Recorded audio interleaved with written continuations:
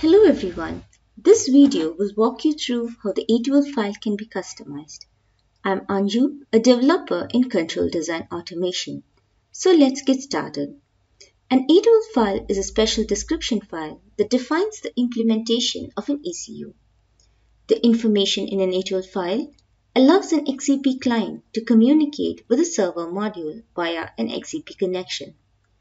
The formatted text file contains event and measurement definitions and other configuration information used for acquiring and stimulating data and to perform other functions. This video will focus on how to customize the sections of the A2L file, such as characteristics, measurements, compute methods, etc.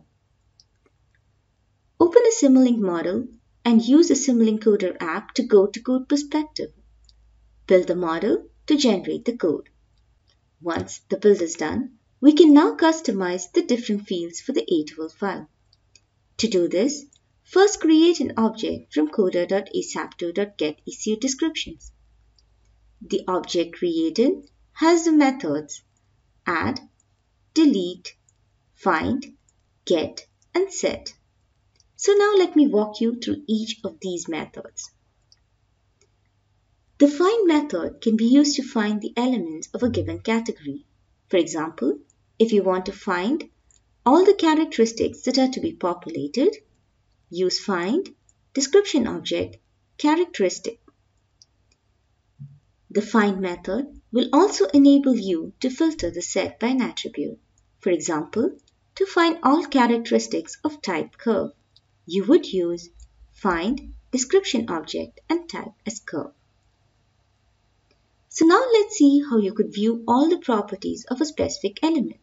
This could be done using the get method. For example, let's take the example of the characteristic external temperature. To view the properties, use get, description object, characteristics, and external temperature. This will give you all the ASAP2 properties for the element. As you can see here, the element is defined in degrees Celsius. The ASAP2 file, when loaded into a calibration tool, would give the element with temperature in degrees Celsius. Wondering if it's possible to change the view on the calibration tool to have it in Kelvin instead of in Celsius? Yes, it is. On the A2L file, the interpretation is controlled by the compute method. So now let's define a new compute method to convert Celsius to Kelvin. To do this, create an object out of coder.asap2.compute method. Provide the name, conversion type, coefficients, and the unit. Now, the add method can be used to add this newly created compute method to the ASAP2 file. This compute method created now has to be associated with the element. Use set description object, category, element name, and the property to be set and its value. Now, let's generate the A2L file. Use custom ECU description and pass in the description object. In the A2L file, we can now see that the element is associated with the newly created compute method, and you also have the new compute method definition. The ASAP2 file, when loaded into a calibration tool, would give the temperature in Kelvin. Now, if you would like to delete an element from the A2L file, you could use the delete method.